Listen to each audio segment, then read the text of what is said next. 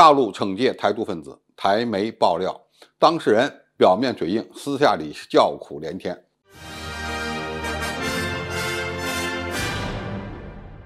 观众朋友、网友朋友，大家好，我是傅前哨。在中国大陆宣布将苏贞昌、尤锡坤和吴钊燮列为台独顽固分子，并终身追究刑事责任之后，表面上苏、尤、吴三人声称自己很光荣，但是岛内传媒界的大佬表示，民进党的一些人士私下里却对面临着冲击波感到害怕。我们先看看这几个人的反应。苏贞昌声称大陆无理干预，非常可笑。尤锡坤称自己没想到再参选，也不必费心。正是尤锡坤的回答说出了关键，也就是被制裁的这几位先生，其未来的政治命运可能将会被终结。党内的绿媒《美丽岛电子报》的董事长吴子嘉透露说，苏贞昌不承认也不否认自己是台独顽固分子，本身就很有意思。而民进党的子弟兵多数不吭声，因为他们明白苏贞昌将没有机会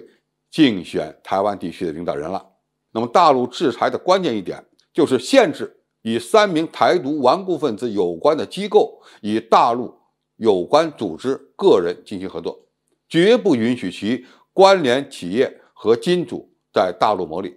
过去台湾的一些大企业因为要与当地的行政机构打交道，只能进行必要的捐款，以后这些企业就有了正当的理由不捐款，这将直接影响到台独分子的政治前途。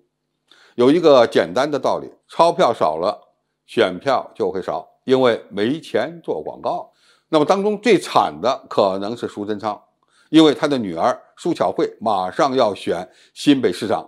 苏派还有好几位要员也在选新北市的立委，有选举就有斗争，根本不用中国大陆进行调查，那么这些竞争者就会主动举报捐钱事件。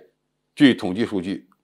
苏巧慧在2016年参选时拿到了239.8万元的捐款，其中有19家公司赞助，包括远东集团、运泰集团、冠德集团。那么这些公司都与中国大陆相关企业有生意。远东集团在大陆投资纺织、水产及运输业，运泰投资有保险和超市，冠德呢就在大陆有房地产、超市等业务。在台湾所谓的立法院委员选举的金主中，排名前5的企业都与大陆有生意往来。过去他们是蓝营绿营一起捐，有的赞助蓝营多一点，有的就是绿大于蓝。那么一旦大陆开始惩罚相关的企业，必然会有一个杀鸡儆猴的效应。最重要一点是，除非一个台湾企业未来不准备与大陆相关企业进行往来，否则就面临着不能给民进党捐款的问题了。要知道，大陆暂时只公布了3个人，未来可能还会增加名单里的人数。谁敢保证自己赞助的不是台独分子呢？可以说，只要被大陆拉入惩罚的名单，就等于失去了企业的捐款。在大陆有投资的台湾上市公司占到所有上市公司的 73.42%， 这就意味着相关的人要选立法委员、县市长和级别更高的职位，就都没有希望了。